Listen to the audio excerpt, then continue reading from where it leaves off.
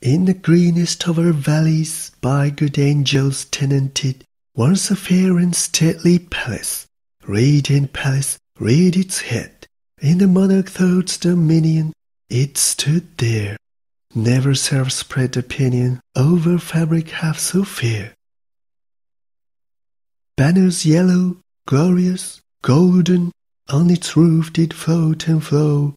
This, oh this, was in the olden time long ago, and every gentle air that dallied in that sweet day along the ramparts plumed and pallid, a winged odor went away.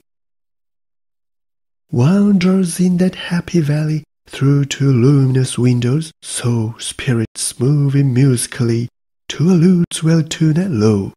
Round about a throne, where sitting, Paul Virgin, in state his glory well befitting, the ruler of the realm was seen. And all with pearl and ruby glowing was the fair palace door, through which came flowing, flowing, flowing, and sparkling evermore, a troop of echoes whose sweet duty was but to sing, in voices of surpassing beauty, the wit and wisdom of their king.